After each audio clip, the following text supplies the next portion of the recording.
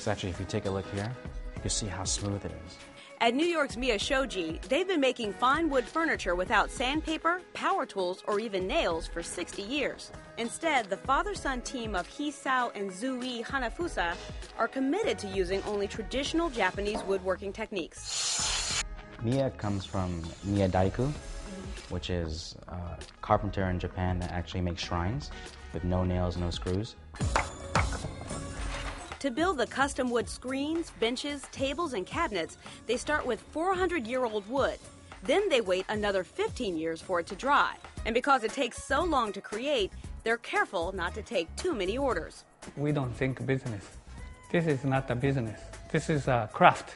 Handmade, takes time. If we advertise, we get too much, we have to drop the quality. It's like our business is just adrift, going with the current, going with what nature provides.